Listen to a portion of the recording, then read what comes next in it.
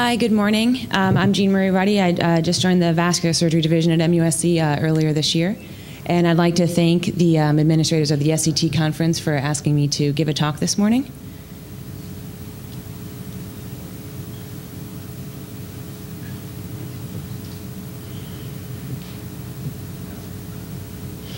And I'm going to present a case of endovascular management of Aorto-Iliac Occlusive disease. So patient MB is a 71-year-old white female who presented with severe lifestyle-limiting claudication. She had to stop working as a nurse case manager because of the severity of her claudication, and she had stopped smoking 2 months prior to her clinic visit with me. Her past medical history is significant for type 2 diabetes, hypertension, hyperlipidemia, and carotid stenosis. Her only past surgical history is a C-section.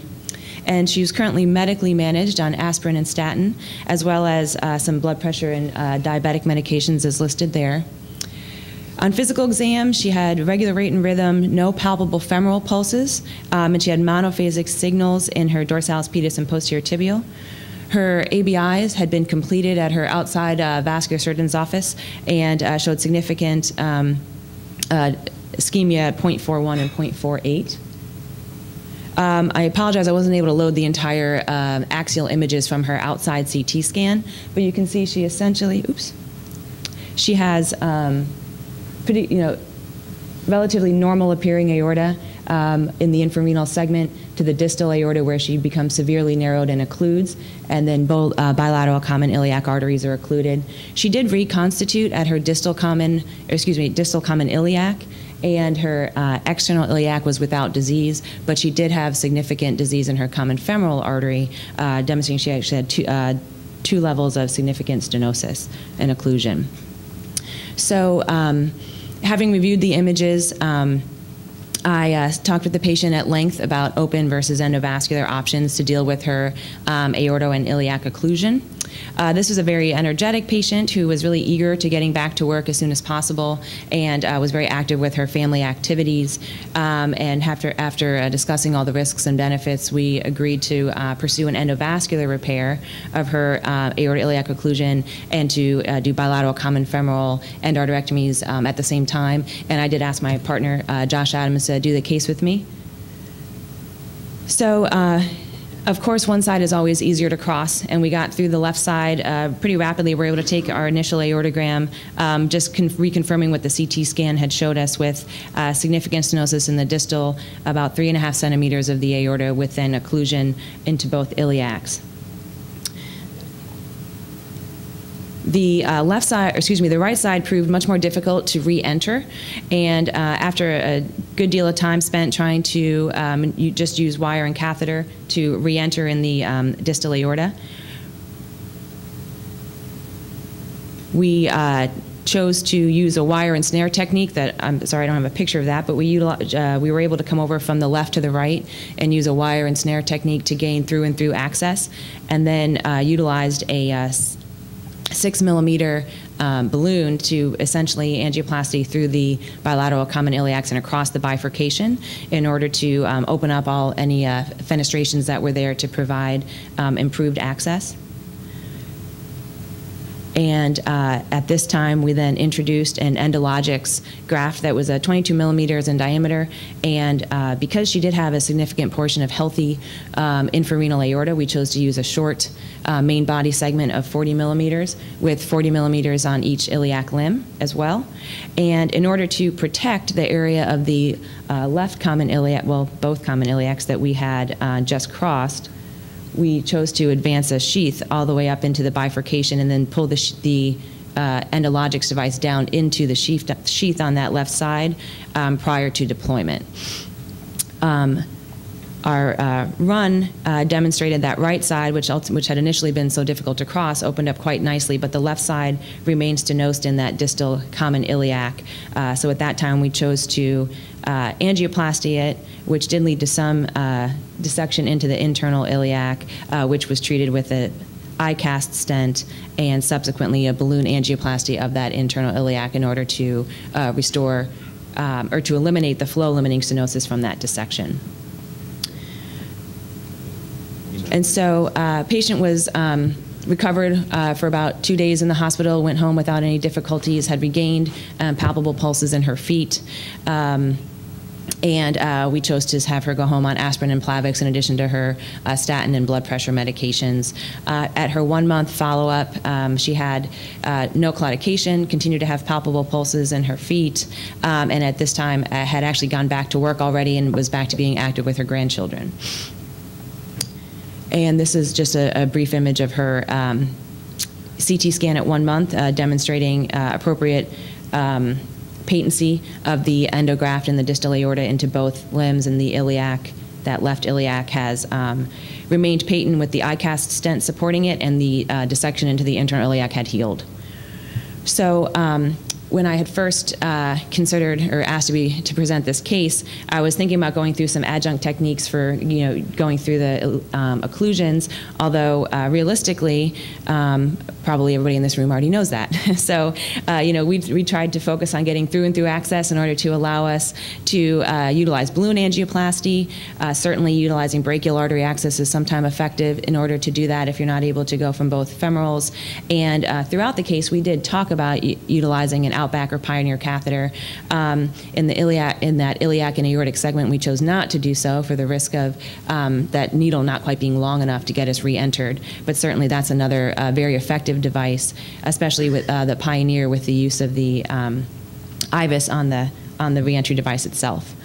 I thought really the more interesting question for this patient is whether or not this was, the appropriate treatment for her.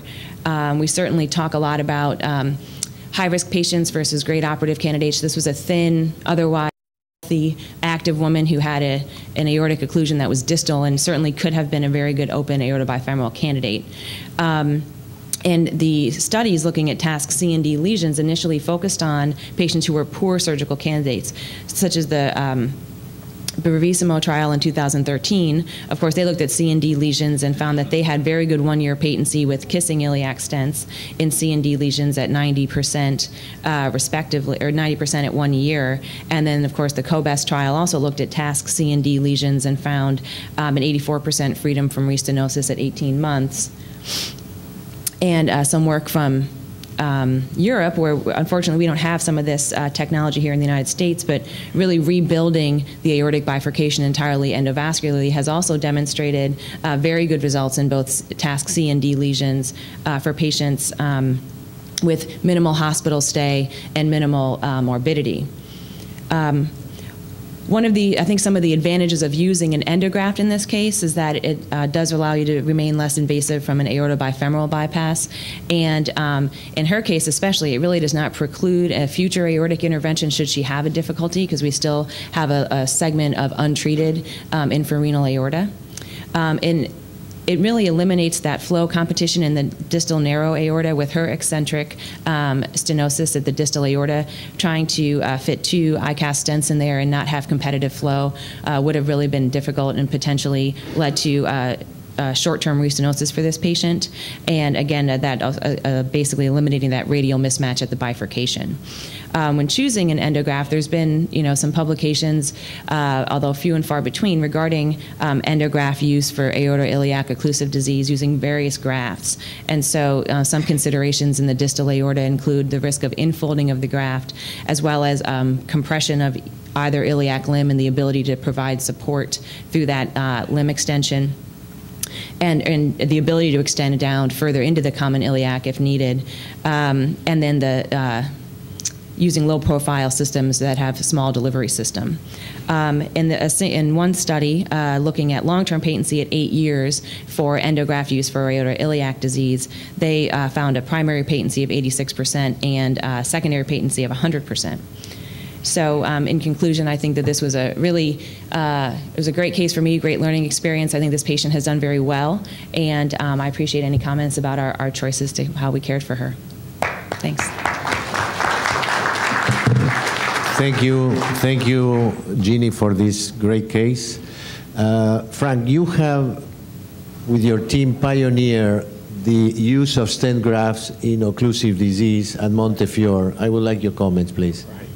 Well, first of all, it's a great case and nice review of the literature, but we have actually a series of papers on treating aorto-iliac occlusions, going back prehistorically to 1993, 4, and 5, and a subsequent one in 1998 with long-term follow-up. We did about 70 or 80 cases of complex aorto-iliac occlusions with our own homemade graft, because we could get the stents and we could get the Gore-Tex, and we sewed them together and did these cases, and we had some unbelievably great results.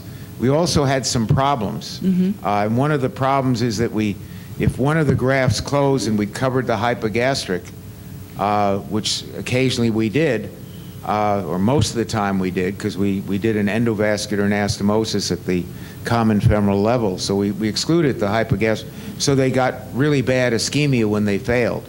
That's one problem. The second problem is, and there have been a number of reports by Molina and by the group in, I think it's Holland, Rennan and Gaverdi, where they do, they make a bifurcation with covered stents, and they go all the way up to the aorta, but to the renals. But the problem is that if you release embolic material, and we showed this in another paper, you get retrograde embolization if there is occlusion of the common iliacs, because the blood goes down and it swirls back up into the SMA and the renal. So if you're doing a juxtarenal aortic occlusion, which can be done, you must have balloons or stents or something in the renals to protect them and the SMA, or you get retrograde embolization. I think yours was a more distal occlusion, and you didn't get it, but you can get really dramatic retrograde embolization, and that's one of the precautions with this kind of procedure. So I think it's a brilliant case, but there is precedence and a nice literature which you reviewed that shows that it can be done. Should it be done all the time? I don't know. We have debates next year at our meeting in New York. Some saying you should use endo on all cases. Others saying that some of them should have open surgery. It's a very nice case. Nice job. Very elegant in terms of the way you got access across the bifurcation with the snare. I guess one question I have is, why not just use good old-fashioned Palmaz stents and just open up the distal commons and the distal aorta? I think that that may be a technique that's a little bit lost, but you get great radial force. Sheath side's not a problem here because of you have femoral access that's open, correct? Yes, sir. So I was just curious, did you consider just standard stenting instead of putting an endograft in? Because I think the problem with endografting is you do have radial force issues. And so you end up putting a stent in anyways, like you did on the right side. So I'm just curious if you considered that. Sure. Admittedly, I did not think about just using a Palmaz stent and then putting any additional, ICAS stents in to rebuild the bifurcation at that time. Certainly similar to some of the research there, I'm aware of that being a described technique to have a kind of 3-stent segment to rebuild the bifurcation there, but in this case, I did not consider that. There's one other point. Tom Maldonado from NYU, one of my partners, is actually doing a collection of use of Endologix graft for aorto-iliac disease, and I think they're supported by the company and so forth. So it'd be very nice for you to share this case with him and maybe be part of that. He's done, I think, 3 of himself already using Endologix for occlusive disease, and it's an original idea, and you might join him on that. Yes, thank you, sir. I saw some of his data from his presentation. I thought it was very, very nice work.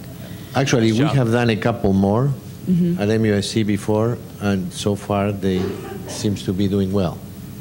Any other comments, please? So just a question about your technique. The challenge we've had with that particular device is pulling the contralateral limb down through a diseased iliac. So your idea of putting a sheath up and pulling that contralateral limb into the sheath was really a nice way to get around that challenge.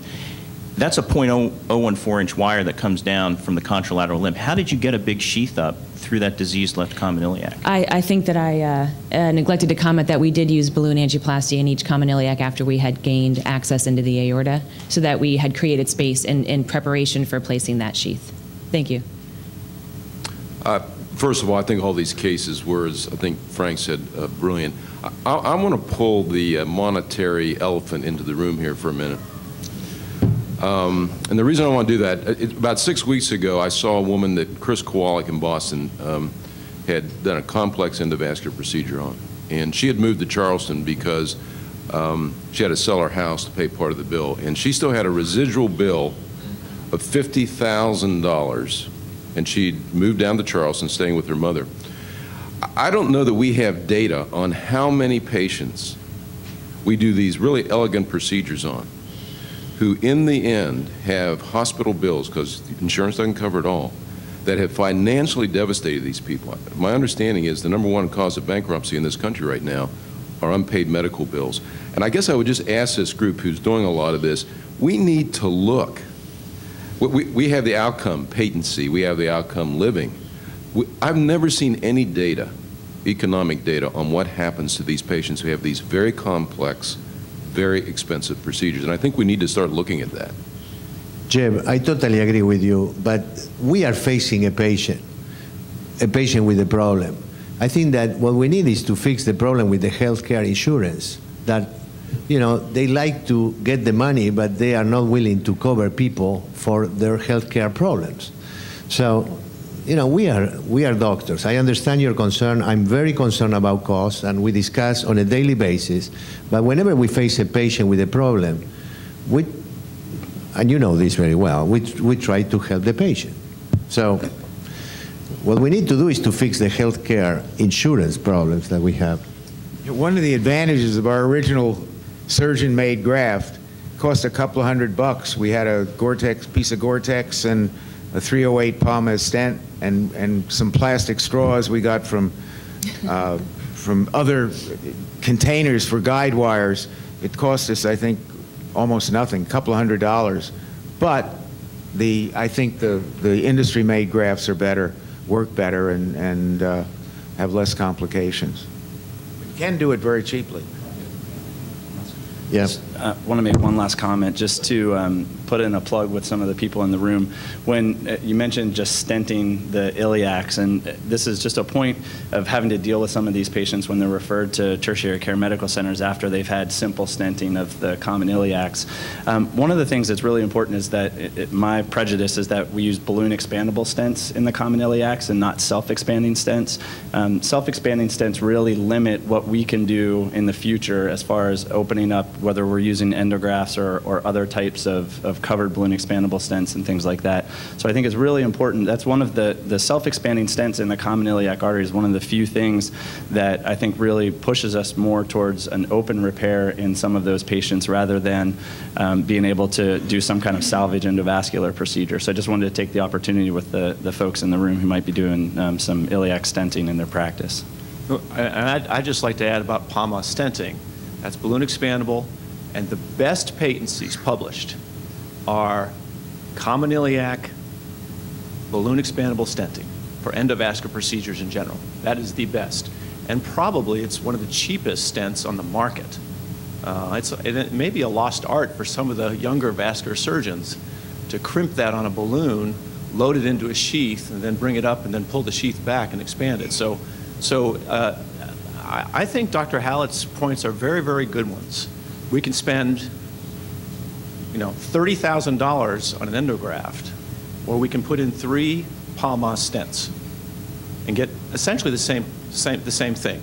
We really have to continue to consider cost and different options. Just because we have new tools and we can use them, they're more expensive, doesn't mean the old things don't work as well. So again, very nice case, very elegant, but brings up very good discussions about the different options to treat the same problem that we've been faced with.